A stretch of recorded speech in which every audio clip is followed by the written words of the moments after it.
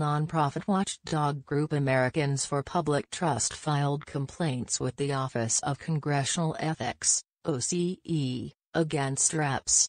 Madeleine Dean, DPA, Pramila Jayapal, Democrat Washington, and Lucy McBath, Democrat Georgia, calling for investigations of possible violations of House rules and federal law.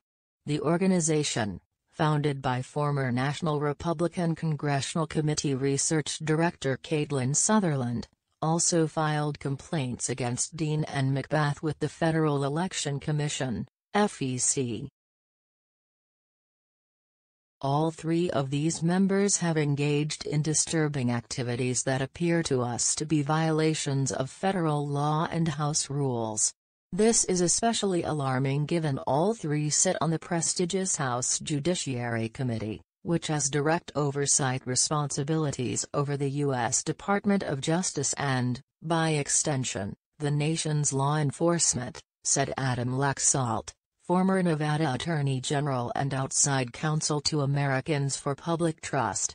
We're calling on the Federal Election Commission and the Office of Congressional Ethics to immediately investigate these suspicious activities.